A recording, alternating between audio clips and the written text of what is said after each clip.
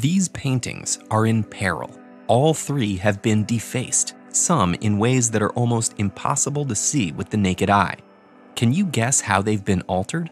You might be surprised. When a museum curator inspected this portrait attributed to the 16th century Italian painter Bronzino, they suspected it was a modern fake. However, closely examining the cracks on its surface, an art conservator discovered that it was from that era. It had just undergone drastic changes in recent centuries. Using X-ray technology, they peered under the outer surface of paint and saw the countenance of a completely different woman. Essential parts of the painting had been modified during a 19th century restoration. Prior to the mid-20th century, art restorers took a more heavy-handed approach, often believing they were improving art. Nowadays, they focus on keeping the original work intact, with minimal intervention.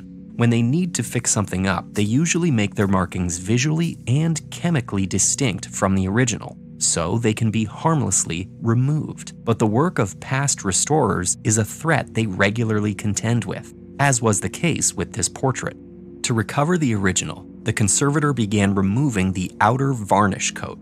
Varnish is commonly used to protect paintings from debris and make their colors pop. But the natural varnishes past restorers applied eventually darkened, which is what gives older paintings that aged, yellowy look. Slowly dissolving the varnish, the conservator uncovered crisp colors below. Taking small samples from the added and original paint layers, they analyzed the compositions of each. Then, they decided which solvents could dissolve the overpainting, while minimally affecting the original. Carefully dabbing the canvas with them, they removed the overpainting's dainty hands and idealized face. The true painting underneath revealed Isabella of the Italian Medici dynasty. The portrait isn't Bronzino's, but it is from around 1570 and may have been painted by one of his students. Its Victorian makeover was likely done to boost sales because the original subject wasn't considered attractive. But now, Isabella is back, meeting her viewer's gaze directly. This painting, an allegory with Venus and Cupid, is actually Bronzino's, and it was completed around 1545. It centers on a kiss between Venus and her son Cupid, but it's been subtly altered. When London's National Gallery acquired it in 1860, the gallery's director deemed it too risque for Victorian England. So he commissioned a restorer to obscure Venus's tongue and nipple.